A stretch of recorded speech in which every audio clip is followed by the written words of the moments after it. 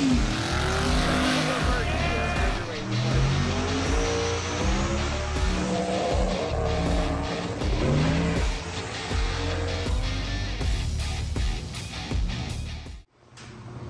everybody, so you can see here I got a NA engine on the dyno. Now this is for a good customer of ours. We went through this, fixed some things that were problematic with it. It used to only make 750 horsepower.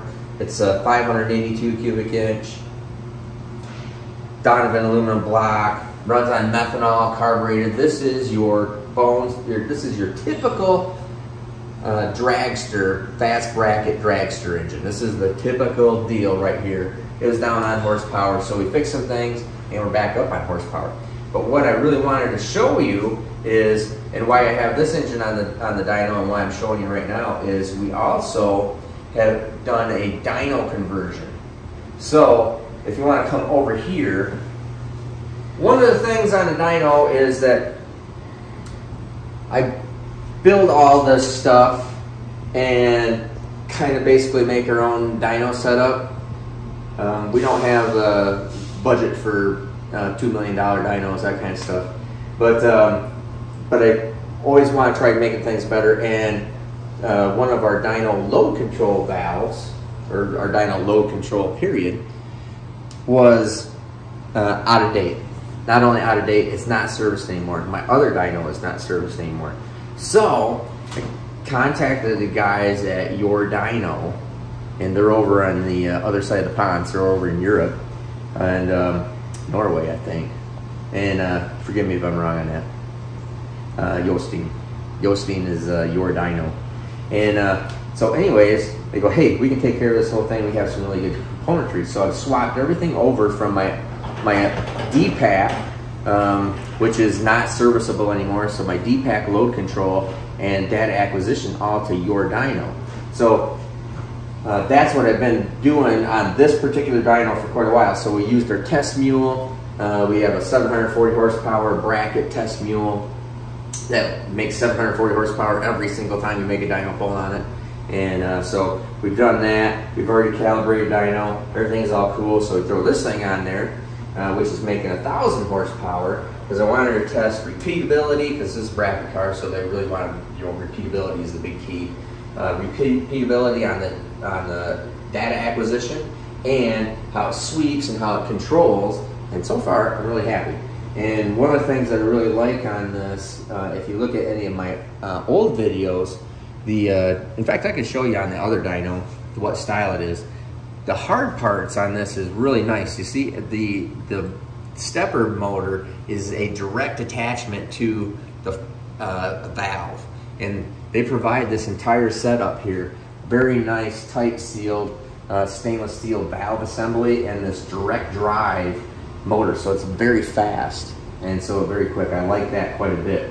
The electronics are nice. The data acquisition is nice, and it doesn't have 15,000 channels of information that nobody really ever looks at. It's very simple, very easy to use, and just pops up, bang, shows you the number, and I'll show you that in just a minute. So all this stuff is all the same. It's all electronics and this load control and data acquisition.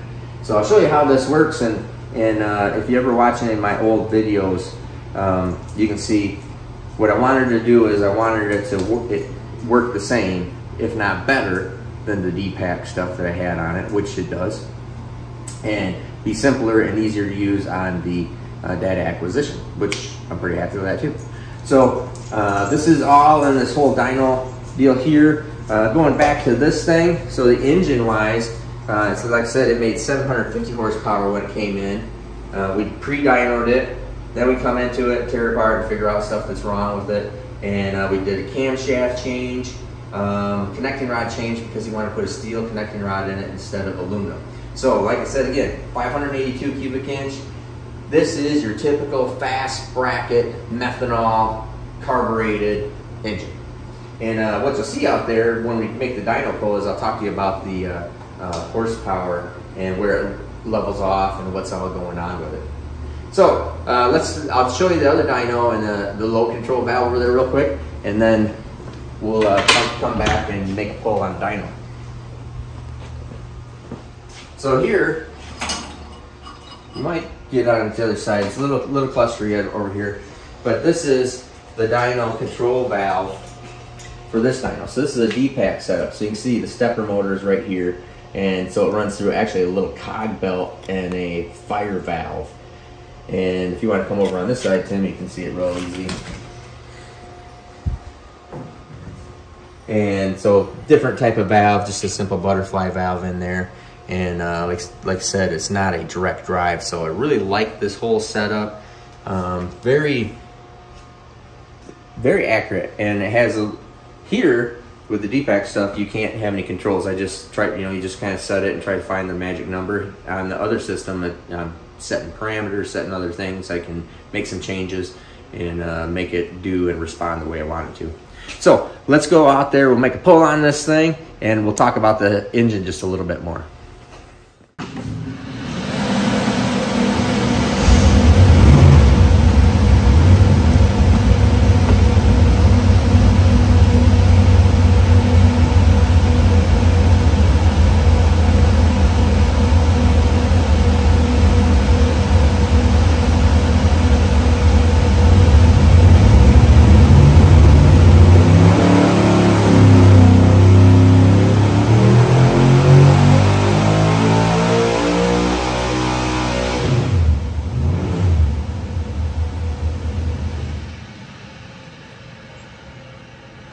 All right, so one of the things I actually like about it is it actually tells me what my brake position is, so I know where the valve position is, and I can program this very easily to go to a start position, which is nice. So here, that is all load control of what the valve is actually doing live time, so it's pretty nice. Automatically pops up these numbers up here, which is pretty nice. I like that, that's cool. And here, then we'll go to our data graph.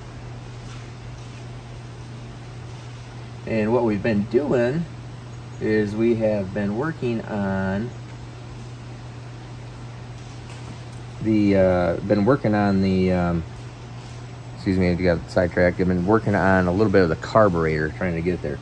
But as you can see, this is the last 1, 2, 3, 4, 5, I think the last 6 pulls in a row, and all we've been doing is just a little bit of carburetor stuff, trying to just find the magic little sweetheart spot in the in it. And so we've been changing air bleeds and been doing some other stuff, but you can see here, this is really nice overlaid graphs. You can, I like the way it does this here. So we're